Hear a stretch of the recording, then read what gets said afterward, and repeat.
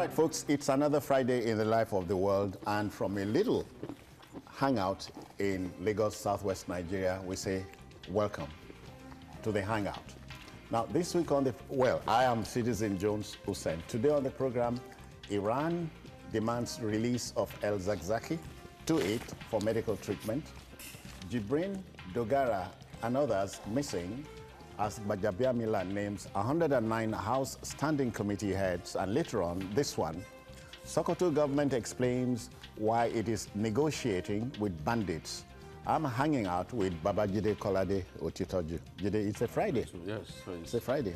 It's such a thing of joy. Oh, yeah. It's Friday. Yeah. Yeah, but it's a thing of joy, yes, for us, but for the employer, no. Right. We'll talk about that. But we have Tunde Abata here. Yeah, it's a pleasure to be here. Okay, so you know the team is ready. I hope you are.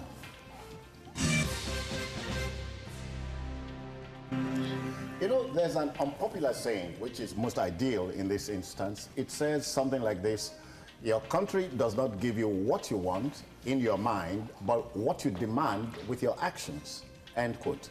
Leader of the Islamic movement in Nigeria, IMN, promotes a brand of Islam that's not agreeable to the central government of Nigeria. And so when a demand comes on his behalf, it remains to be seen what the government's reaction would be.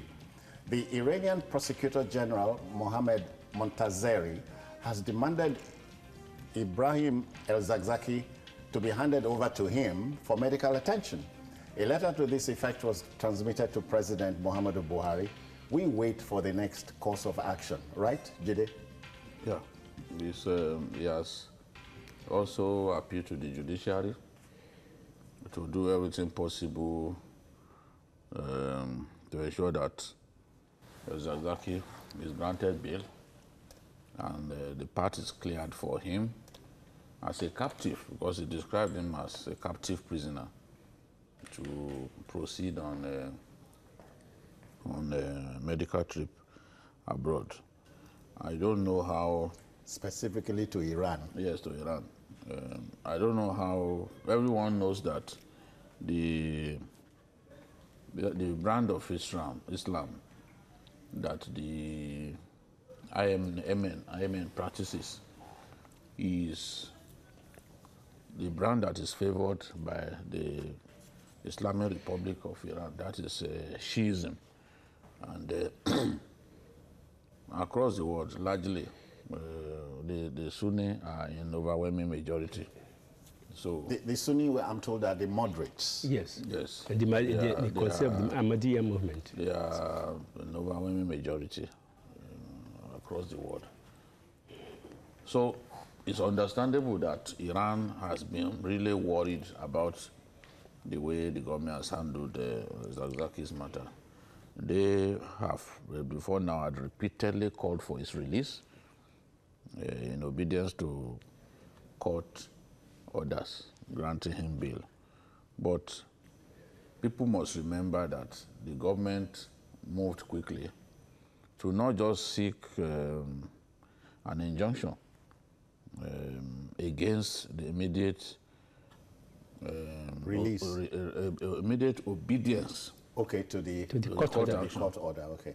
They proceeded to file a murder case in the High Court in Kaduna, and it is that murder case that according to the government, it wants to see to its logical conclusion rather than simply release him. So if the judge in Kaduna grants him bail, then he can be allowed to go home and treat himself. Whether the government of a sovereign state like Nigeria will agree to hand over someone who is being tried for murder to a country like Iran that cannot be said to be even-handed in this matter, I think it's very predictable that this request will be turned down. And not that we are preempting anything. We adopt a look-see attitude. But Tunde, let's break down, let's go into this matter of the bail for El-zakzaky. It has pitted the defenders of the rule of law against those of us illiterates, in a manner of speaking. We don't understand the dynamics. I think what we have to understand is that the defenders of rule of law, as you said, they are Nigerians and they're less. What they have to understand is that Nigeria is a sovereign country. It's a sovereign country. No other country can come to Nigeria and dictate to us how to do our things. And you see, what bothers me is that it used to be a local issue. It has become a national issue. And by the demand of the Iranian government, that demand should be brought to them, they forgot to understand that El-zakzaky is a Nigerian, and Nigeria is a sovereign country. When you now ask for the release of somebody who is being tried in his own country, it means you are breaching certain laws, and you are demonstrating that probably all what he has been doing is for you. And okay, that that's what you mean by internationalizing that's the matter. Globalizing and internationalizing that particular matter. So what comes to mind is that even the lawyers in Nigeria who are talking about the rule of law, they forgot to know that by the dimension the Iran is introducing into it, they are making it more difficult for the government to release the man, because the man is a Nigerian citizen. So it behoves on the government of Nigeria to treat its citizens the way under the law of the country. When you are now starting the rule of law and using that excuse to empower another foreign country to take a citizen of another country in your country, they are confusing issues. And I think at this point in time, that is why patriotism comes in.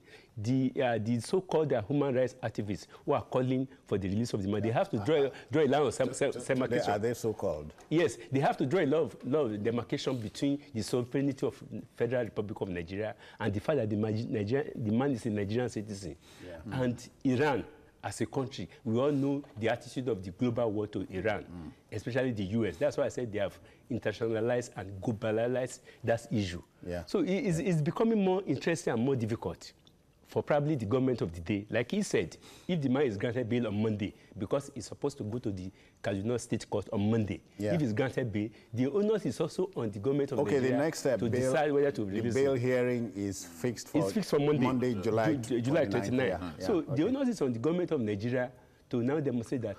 Does it mean that Nigeria has no legal, no medical facilities to treat its citizen that is under its own law? Okay. I can't just understand. That's why I'm saying that by Iran coming out to say that it should be released to them, it appears they are behaving as if Nigeria is not a sovereign state. Yeah. At a time like this, it's you are between and betwixt. Do you yield to this or yield to that? Yeah, that's why I said it's predictable what the reaction of the government will be. I have always demanded that he be released because I don't see any gain in simply keeping him there in detention along with his wife. He has seen a lot. But I'm also against the resort on the part of the IMN to violence.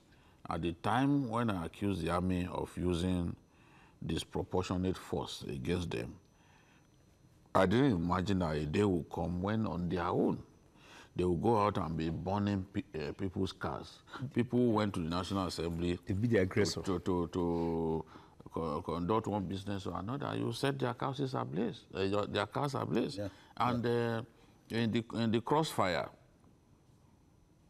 we lost a deputy commissioner of police and even a journalist and other people. So it's the violent dimension that I'm really worried about. And I don't think that even now that it has assumed a violent turn, that the government will be disposed to the idea of handing him over to for a country like Iran. Because who says even why there that the rest of them in Nigeria could not be planning something sinister? We all know the role that Iran played in Lebanon with using the Hezbollah. And it got so bad that even the man who rebuilt Lebanon, Hariri, was murdered. You know, the billionaire who invested his funds to rebuild his country was murdered by this undesirable element. So it is a very dicey situation. I think that now that the case is before the Kaduna High Court and the case of murder, I can only appeal that they should expedite action on the matter, get his case heard in record time, so that justice can be served. I don't want a situation in which the case will be delayed needlessly. His failing health is something that should be put into the mix. Yes, it's true. When if you look at his pictures, his current pictures, he has clearly lost weight, and anyone will be worried. I don't want to see El-zakzaky die in detention, because it could be disastrous for our nation. And those Muslim groups that came out during this week to say, look, we don't want another Boko Haram. Government should deal with this matter in a manner that will ensure that we do not, by our own hands, create a new Boko Haram. I think that those Muslim groups should be taken seriously. All we want is peace in our country. Yeah. And we cannot say we have peace at this time. There's insecurity everywhere. So we have to handle the matter of the IMN in a very responsible manner, so that they don't lead to a serious conflagration. It doesn't lead to a serious conflagration in our country. The result of which nobody knows. Nobody can predict. Today, you know, the El-zakzaky's road to detention has been a long time in coming. And this is, for me, sometimes in the country we tend to look at effects and not the cause, causative factors. From 1979, El-zakzaky had been nurturing this dream of introducing his brand of Islam. What did we do? Well, I think, first of all, we have to admit that all governments, except the Shagari government, failed to judge. We failed to say that Nigeria is secular. Secular, yeah. And secularism is based on the fact that any aspect of religion is practiced based on our own national laws. But because in Nigeria is a country in which most of our leaders, they are not bold enough to do what they are supposed to do. In 1979 or 1983, I could remember, when Masasini started his own brand, I think a civilian government headed by late Alhaji Shehu Shagari, they actually took a decisive action and dealt with it. Yeah. And the thing never really decided again. In fact, there was a time in which a particular well in Kanu, they decided that there was blood inside that particular well. But you never imagine that a civilian government, if you compare the action of that government then and now, I think that government dealt with that situation well, and they were able to nip in the bud. So, in as much as we are asking people to have a freedom to practice their own religion, they have to practice it within the laws of the country. And the moment government looks the other way, where they are gaining ground. I told you the other time that at a particular place in Lagos, when they are saying their Muslim prayer around 1 o'clock, the Islamic prayer, when they are doing there won't be movement of vehicle. There won't be movement of vehicle until Governor Fashola actually closed down the place for 1 week. And that if you must practice your religion, do it within the precincts of your mosque. Yeah. And that thing stopped. So we need a government that is so decisive to nip this thing in the bud. Because like you said the man has started since 1979. It has been growing wings. Whatever will make a religious sect to confront the military, I think that thing started about 5 years ago, to confront the military and stop the convoy of the chief of army staff. I think that was the point where the thing got escalated. And we don't have a history of managing situation in this particular country. Especially when government is prevaricating. They don't know what to do. So I think, like he said, we don't need another Boko Haram. And government doesn't have to expand its own frontiers. We are fighting Boko Haram in the northeast, we are fighting people in the southwest. Now you've introduced Boko Haram. I can go there for 10 seconds. Yes, because what we say that we don't have to a child's thing in 2002. We did nothing, and here we are. Okay, as we always say, ours is to provoke the debate. Let the debate continue. Okay then. On to our next subject. Politics everywhere, we are told, is an interest-driven game. And therefore, when it comes to sharing the spoils, the same interest element takes center stage. Speaker of the Federal House, Femi Gbajabiamila, inaugurated chairman of 109 standing committees of the House. And you want to know this, erstwhile Speaker Yakubu Dogara and Honorable Gbajabiamila's staunch supporter Abdul Mumin Jibrin lost out, even as the number 4 citizen appeals to members who were unlucky to take it in good faith. You know, in politics, I'm told that a paranoid is one who knows a little of what's going on, Jide. The one thing that I've observed since yesterday is that House of Reps members are reluctant to talk about this matter. I've called a few friends amongst them, and they just don't want to talk about what happened. They are tongue-tied. I don't know. Naturally, you would expect that Abdul Mumin Jibrin will come away with his usual committee of finance. But that's the committee that has been given to Falike now. Yeah. He cannot, normally he will not get the public accounts, which is, in my view, the most important committee in the House of Reps, because all the ministries, all the departments and agencies, they submit their accounts to the Committee of Public Accounts, and it's like the auditor. Okay, of government accounts. Expenditure. Yeah, government accounts. So it's very, very important. It keeps the books. Yes, and I say he could not have taken that because it's usually reserved for the opposition, you know. And in the Senate, Senator Lawan, who is today the Senate President, held that committee chairmanship for 8 years because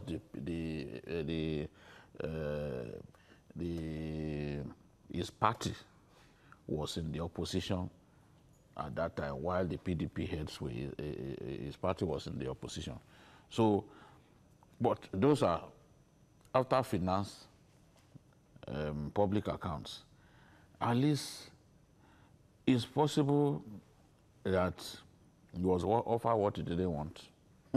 I'm not saying that with finality because I've not spoken with him, but that is the suspicion of a good number of people, because having labored hard to enthrone the speaker, people will expect that he will be rewarded. So it's a massive shock to a lot of our people that this has not happened. And the speaker has increased the number of committees to 106 from 96. 109. Is it 109? 109. Okay. So 105. I mean, 96 to 105. That's what I had. They increased it by 9. Increased it by 9. So that was meant to create more opportunities to please people. Remember, even when Dogara did the same thing. Dogara increased the number of committees. Now we have Gbajabiamila to increasing it again, because these committee issues created problems for Ete at that time. Patricia Ete. And in the wisdom of the people who came after her, they decided that, okay, finance, for example, should be split into two, so that out of finance, you can carve out customs. Customs used to be simply under finance. So you have a situation in which they decided to carve finance into two, so that custom can be a separate committee and someone will chair custom. All in the desire to please members, because when members are not happy, there will be no peace in the House. The speaker will not enjoy his tenure, because there will be rebellion of all sorts. So this is where we are. A strategy? This is where we are. So a strategy of increasing the number of committees is meant to please as many people as possible. And in his own case, the PDP members were very much, more than 100 of them, were very much involved in his victory. People like Wale, okay. I'm not surprised that he's been given the chairmanship of public accounts, because he actually led what is called the PDP Progressives, a group of lawmakers in the House of Reps who came together and made it clear that it was Gbajabiamila or nothing. And they even placed adverts in national dailies against the advice of their party that they should support someone else. So it's not shocking that the most important committee, the committee that is recognized by the Constitution and the standing rules of both the and the rule book of both the national, both chambers of National Assembly, has now gone to Honorable Wole Oke for the excellent role that he played in the emergence of Gbajabiamila. I know that we've not had the last about this matter, but in the coming days, at least we'll be able to get more facts. What really went wrong? Someone was saying that Abdul Mumin has seen it all. He will soon leave the House of Reps. Why would he suddenly leave the House of Reps? He contested for that position, and he won. All right, Tunde, you know, I have some figures here. Gbajabiamila had promised the PDP 60 seats, 60 chairs. Yes. But the PDP has gotten down to 21. It's 30. And 30 deputy chairs. Yes. But 21 chairmanship positions. Well, what we have to know is that, like what he was saying, I think something curious and interesting happened. Curious in the sense that you expect a Jubilee to protest that thing. He actually, in his Twitter handle today, walked the speaker to his car and said the man was under immense pressure. It was an acknowledgement by him that was supposed to be bitter about what they have treated. Something must have happened behind the scene. Yes. But that he could stay aloof and say that thing, it also undermines the fact that he may not necessarily rock the boat by quitting the party, like he said. There must have been an understanding that, look, okay, have your way for the interest of the party. And that is what we have been saying. Politics, concession is about negotiation. If there is no negotiation, there will be concession. When there is no negotiation, there won't be compromise. And if there is no compromise, the house will fall. I think that is why I'm saying it is very, very curious that that party is towing that particular line. And but for Gbajabiamila to increase the number of that thing is also to pacify certain interests that may not necessarily be easy to pacify in the opposition by bringing them in closer, but at a particular price. And that price is that the person that everybody sees as his main supporter has lost certain things, which he must have done in the interest of the party and the interest of the country. I think it is strange that Nigeria can move forward like that, but we can move forward by this particular thing, which means Abdul Mumini will have demonstrated that the interest of the party and the future of the cohesiveness of the National Assembly is better than his own personal interest. Okay. Because that he can say in his Twitter handle that he admitted that the speaker was under immense pressure and that he has agreed to what he has done. Like he said, we may still see certain things in the following week. But I think that they have surprised a lot of people by that particular cohesion. And I think it is good for our democracy. And the more that, let me now add something.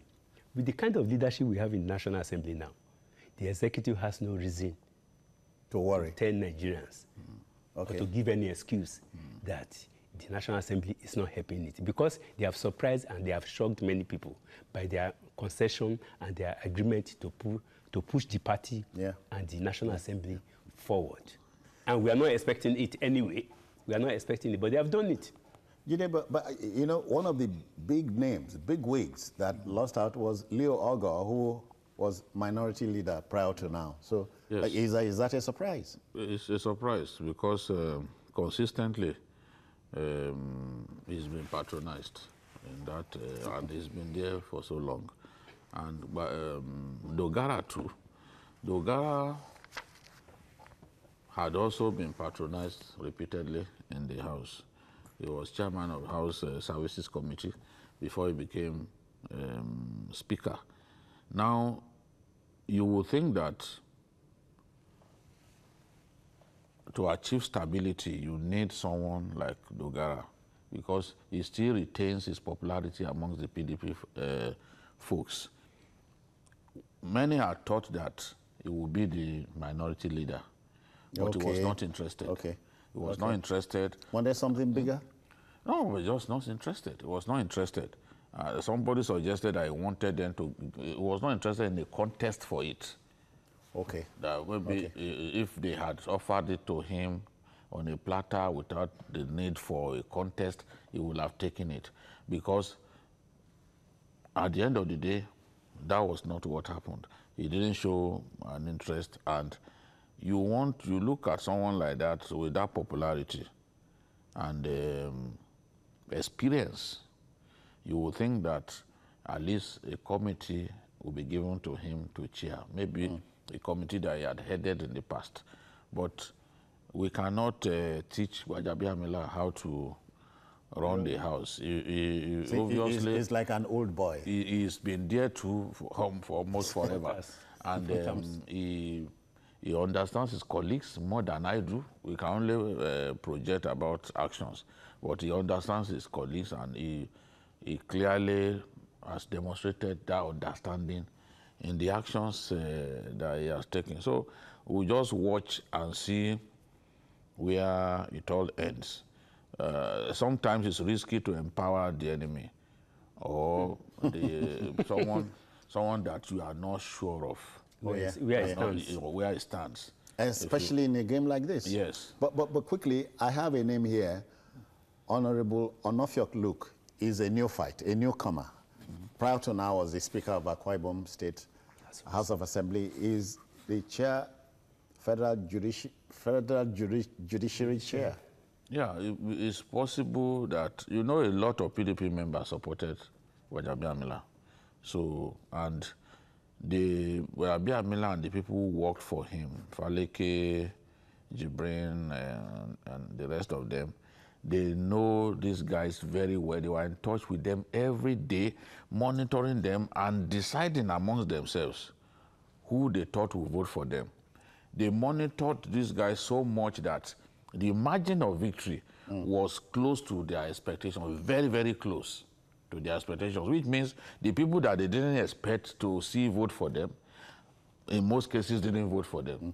In nearly all the cases, didn't vote for them. We have company. Sylvester, sorry we kept you waiting. Sylvester is here in Lagos. Welcome, Sylvester. Good evening. I greet you, sir. Okay. I thank you for the good job you guys are doing over there. Thank you. We thank you. I just want to contribute to the issue of Gbajabiamila and Honorable Mobinu. I happen to be a little bit close to Mobinu, and he happens to be somebody that is ready to sacrifice for the peace of the house and for the progress of APC in particular. Because I was surprised when the chairmanship, the finance chairmanship was given to Faleke, and that is a contest between the two of them, and he was ready to step down for the other person, basically, because the team would have rocked the boat. But thank God for the understanding that the three of them had, and some intervention, inner intervention. What I'm saying now, very soon, Jide will call Aminu Jibril, and he will confirm to him that there was an undertone. And thank God the team, they succeeded in putting it to peace. Yeah. Thank you for that. Yeah, many thanks.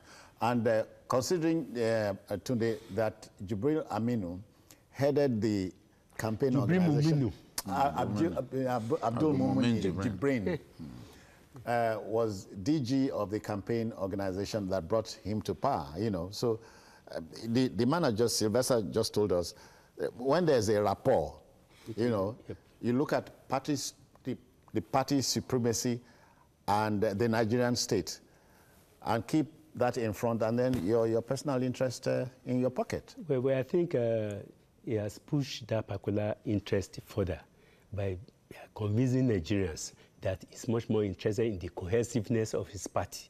Because actually, when he emerged as the chairman of the campaigned for Gbajabiamila, a lot of people were skeptical about probably at the 11th hour he would back out. But if there was anybody in this country who campaigned for Gbajabiamila, it was following him from one state to the other, one region of the country to the other. And for him to have done that then, I think what he has done now is a further confirmation. If there is no hidden agenda, and if there's nothing is hidden, because if the house is cohesive, probably everybody will respect anybody who is a principal officer in that particular house. And anybody that made that cohesiveness to be possible. Because if he has to work out, like I said, this morning he sent in a Twitter that he admitted that the speaker was under immense pressure. That pressure must have denied him the position we expected him to take. It's only and natural. He accepted and he helped the speaker by navigating that particular way, by having his way. So I think he has done something that is novel and that is also curious and interesting in our politics. Okay, we'll take this breather and return, but please stay. We'll be back.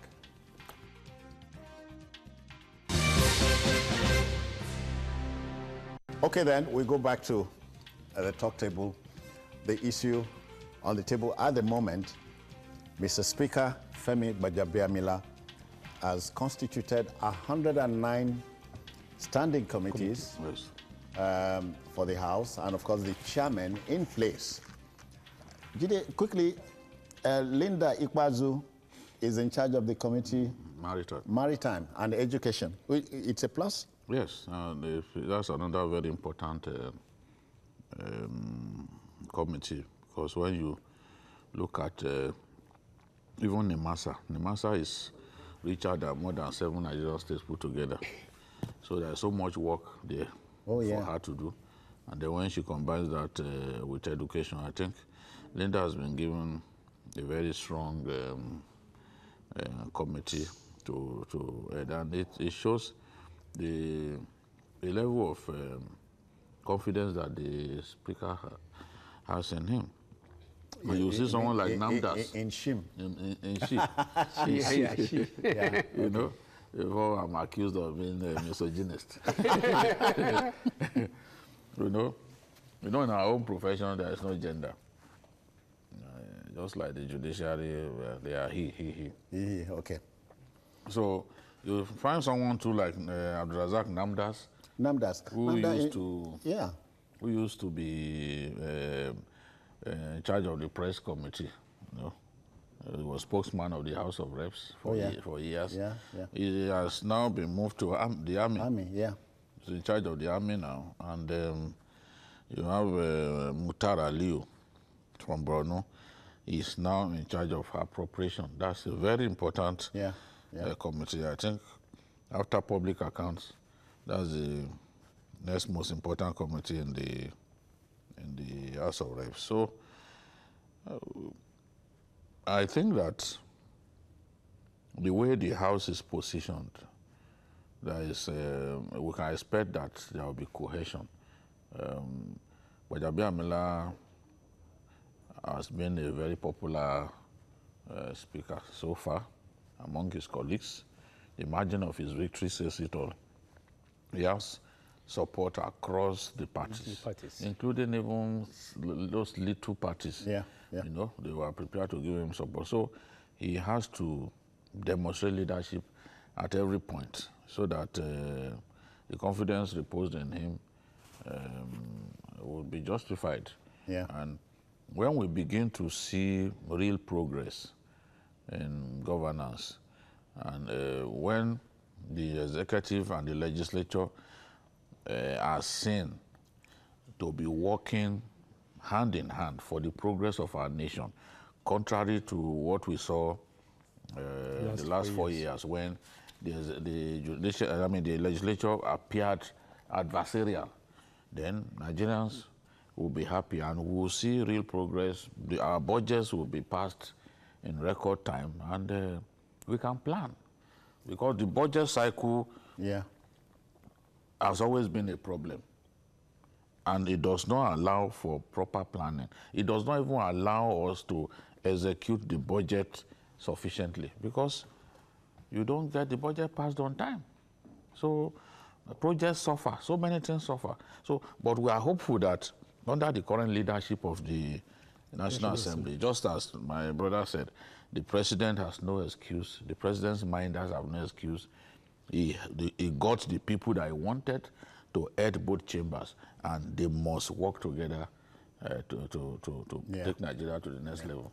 Tunde, you know, still holding on to that thread, you don't see the danger of a section of the country insisting this is a rubber stamp National Assembly? Well, I think for the interest of national cohesion, I think we should, by the margin of votes. Sorry, let me pause a little. We have Natasha, am I right? The first lady, right? Am I right? Natasha is here. Good evening. No, police. Okay. Are we in business? Okay. Yeah, sorry. Yes, by the margin of victory and the consensus that produced the leadership of the two arms of the National Assembly, you will see that there's really no reason for anybody to feel that probably a part of the country has been changed. Because like I said, even for the emergence of the Senate President and the Speaker, people, you know, a particular part of the country voted for a particular candidate. And yes, some of them actually voted for the principal officers in both houses, which means there's a compromise somewhere, and that there's a unanimity of purpose that we must move forward. The National Assembly themselves, members themselves, I don't think they would have loved what happened in the last 4 years. Okay. If the National Assembly leaders can, bury their hatchet and compromise for cohesiveness, I think there won't be any reason for any part of the country to face or change. So far, you know, I always tell people that if you have 11 players on the field and they all go out in the name of Nigeria to win a match, let the 9 of them be from Edo State or from Zamfara State. People will not come out and say it was that guy from Edo State that scored that match. They will say Nigerians have won. Nigeria as a country has won. I think that spirit, you should give these people the benefit of the doubt. All right. So the National Assembly is gradually coming into space and place, and keep the debate going. But then we must, our job here is to, anytime we see anything we think is not going the way it should, we bring it here.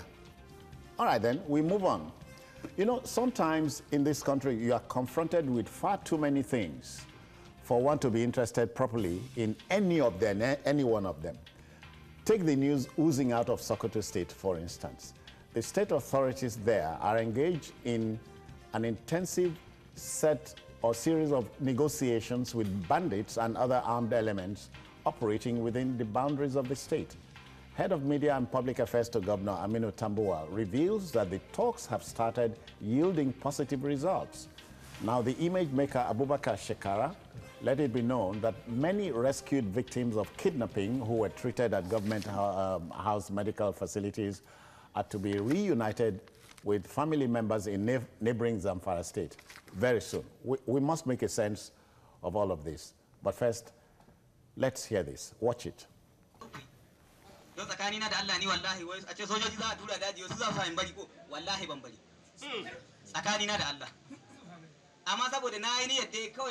na san dai kullu nafsu zai katal mautu shi dai kawai mai duki banda shi wallahi ga irin wannan kadin Musa ta ga dinga ban yi ba ban san za a yi ba zo ana nema na a ce ko an yi sulhi ba za a sulhunta da ni ba wallahi tallahi da ban bari haɗin mutu wallahi da ga muku don ga dai inda nake zanne wallahi ba katin da ya kama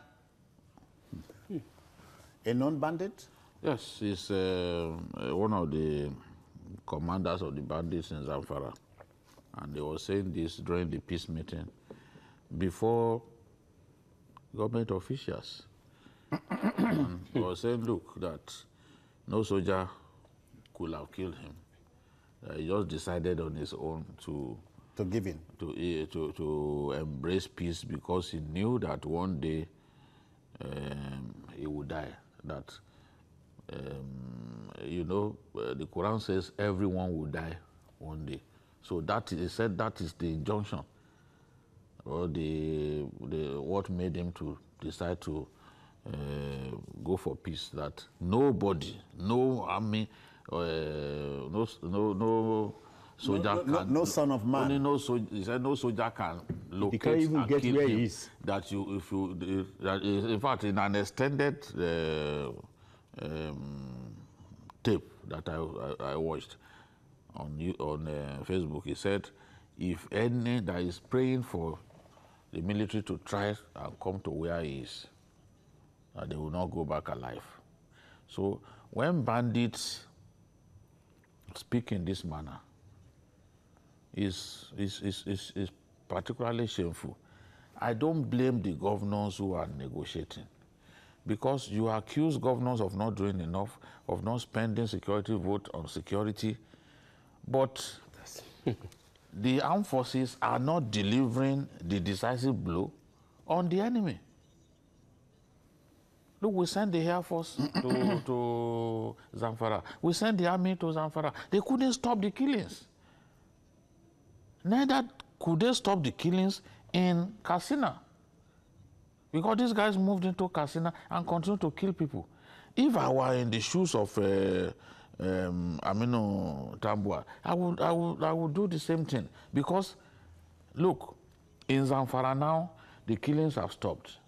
The Fulani who are holding hundreds of abductees, they have decided to release the abductees in their hands. And the Hausa, who were also kidnapping Fulanis, because the Fulanis are accused of being majority of the bandits, and that they were kidnapping Hausa farmers on their farms. So the Hausas now constituted a vigilante force known as Ensake.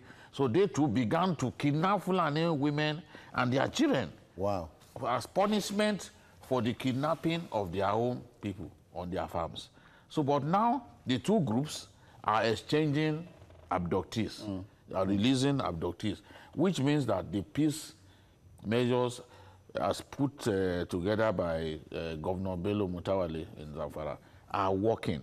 Now, at the height of the takeoff, at the takeoff of the peace moves, what happened in Sokoto? 37 persons were killed in one day in Sokoto. Because in even while these peace moves, yes, why these ones, yes, why the killing stopped here. You know, I always say that the states that are contiguous to the flashpoints are not safe. So while the killings were stopped in Zamfara, we now saw a spike in killings in Sokoto. 37 persons killed in one day. And the president said, look, I'm going to crush the bandits. But you are not going to wait for the president to crush the bandits. You have to do something. It is that same Sokoto where we had that a GOC sent more than 400 million that was hijacked. and was hijacked by the soldiers who were asked to go and deliver it somewhere. The soldiers removed their uniforms and ran away. So now, if, for example, the governor was providing you with money to buy weapons to fight these undesirable elements, and it's not getting results, will he not want to go and negotiate with the bandits and just pray to God and see whether that will be better? That's why we have this situation. It's a demonstration of the lack of confidence in the capacity of the armed forces to defeat the enemy. Today, you know, a criminologist said years ago, society prepares the crime, the criminal commits it.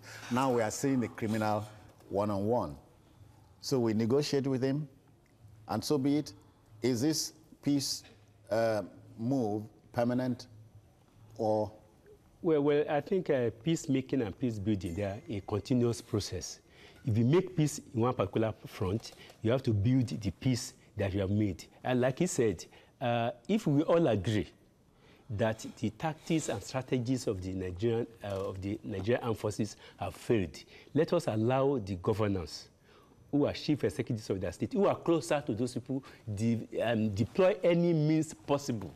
Today, we produce these people? Yes, yes. We produce the bandits? We produce them. It's a function of the system that you can spend the whole day here talking about. Because when you look at poverty and lack of education, anything can come out of that. And this thing first goes back to about 50 years. I have always been telling people that, okay, if we agree that, according to the United Nations, out of 13.2 million children out of school in Nigeria, 11 of them are probably from the north. What have the 11 million? 11 million. What have the governors done? Because these people, they don't just become bandits one day. It's a progressive thing. Right from when they were in primary school to secondary school to age of 18, 19, 20. Let us, as a matter of fact, make education and when you hear, when we hear that many states across the country don't draw from the UBEC, the UBEC they don't draw from it because they disagree as per certain things that I would not like to discuss here. Because even states or areas that you think they are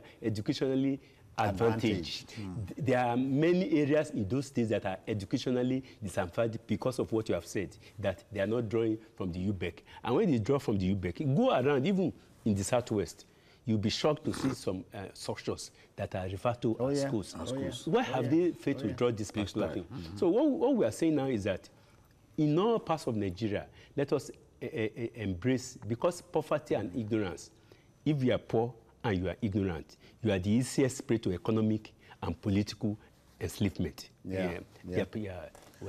So I think what we have to do is that let us begin to tame what will lead to bandits seizing a particular state, and you have to negotiate with them. Because, mind you, as you are negotiating with bandits and money is exchanging hands, you are also empowering them indirectly, and you are emboldening them. Like if you are negotiating in Sokoto State, if you negotiate in Sokoto State, you have that information. Yes, that money. Well, I don't know when you negotiate. They claim that they didn't give any money. Okay. They will say they didn't give money, but like I said, if you negotiate in a particular state, neighboring states will be watching. And they will be emboldened to get the largesse. So I think what we have to do in this country is that, apart from the fact that I want to call on the president now, before the election, he knows about it. The president did say that they will not change surface issue. I think it is time for us to stop using old tactics to solve emergent and more curious problems. Let us do something about the leadership of the armed forces and about the security agencies, so that there will be a change. The president has nothing to lose. A breath of fresh air. Let us have a breath of fresh air. These people are war weary. But don't worry. The president had dropped the Minister of the Interior and the Minister of Defense, so that's a starting point, Jide. Yes, we have to encourage him to go. The whole hog. Yes. It's not enough to simply drop those two fellows. The former Minister of Defense, Mansour Dan Ali. The Kebbi man? No, Zamfara. Zamfara, yes, It's from Brine Magaji, Zamfara, one of the local governments was hit by banditry. So you can imagine, you can imagine having the defense minister, having a defense minister whose community was among the worst hit. Bandits will come and simply slaughter people and go away unchallenged. So for me, it's a good decision to let him go. Let's see what the new man, because I believe it's General Magashi that will get it, because he's the only general on that list. So he's likely to get the defense portfolio. Let's see what he can do. New ideas are welcome. And even in tackling security in our country, we must be receptive to new ideas. The president must realize that there are other people who can get that job done. If we come to a situation in which we think that only about 3 or 4 persons can secure us as a people, then we are not a country.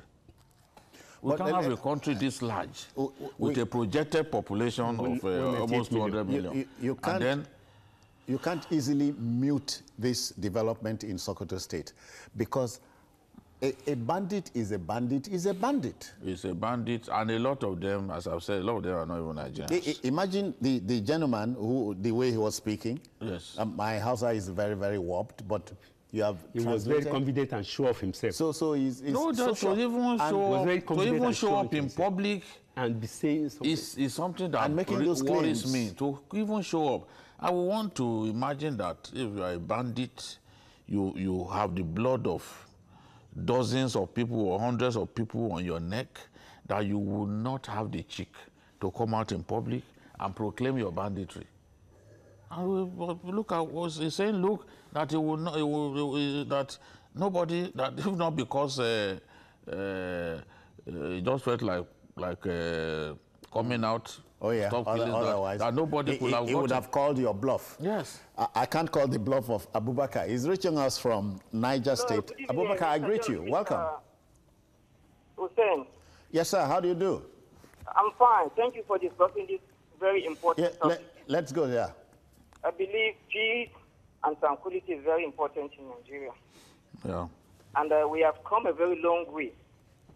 This issue of peace should be very, very looking at by the federal government. There is need for us to look at the current and undercurrent causes of this crisis.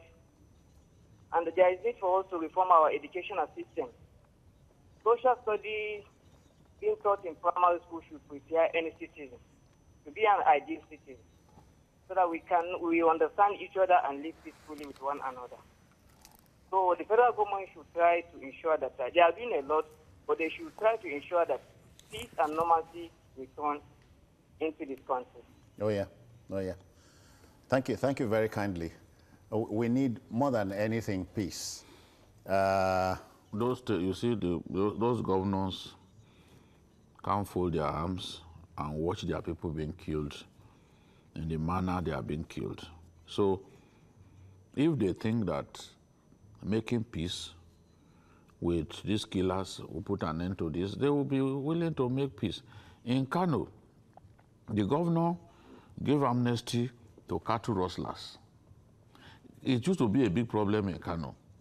The Falgore forest on the way to Jos and Tudunwada local government used to be dominated by bandits who would steal your cattle and take your cattle into the Falgore forest and dare you to come and confront them.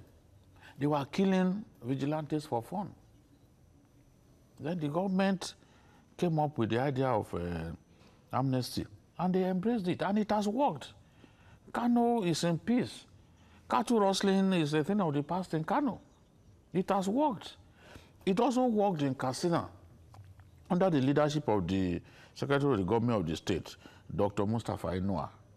But when Katsina had it was successful in Katsina, and the neighboring state, Zamfara, could not do it, it became a problem. Because clearly, some will leave from Katsina to go and commit banditry where it is allowed. Because their own colleagues were the ones catching them. They nominated their colleagues to catch anyone who breached the agreement. So they knew they could no longer operate in that place. They now left for Zamfara.